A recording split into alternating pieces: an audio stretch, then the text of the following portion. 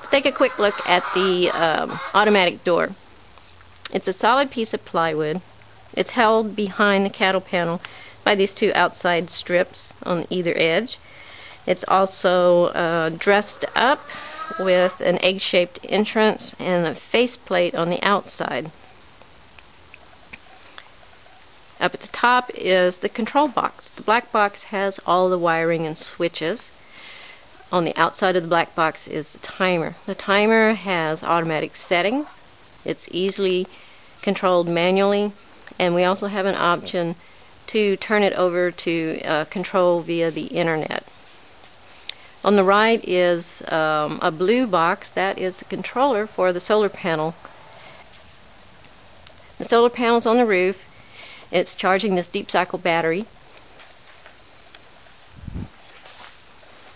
The deep cycle battery is running the door system, and pretty soon it's going to be running the cameras that we have in the coops.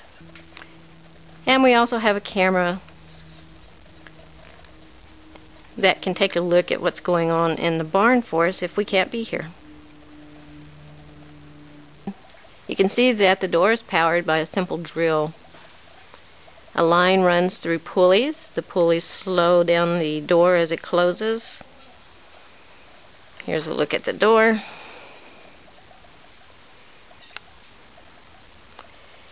The door rests on cabinet slides. The slides keep it in place and give it a good up and down motion.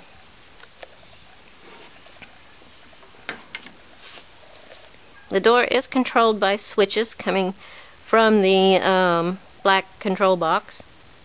The bottom switch turns off the power once the door reaches the bottom at night.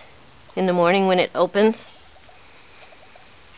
it'll trip this switch, and that stops the door on its morning opening.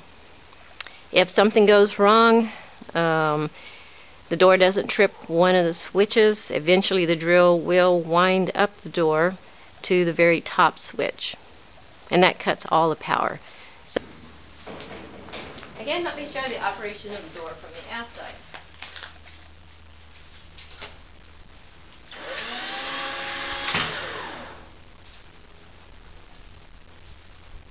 And thank you, Enzo.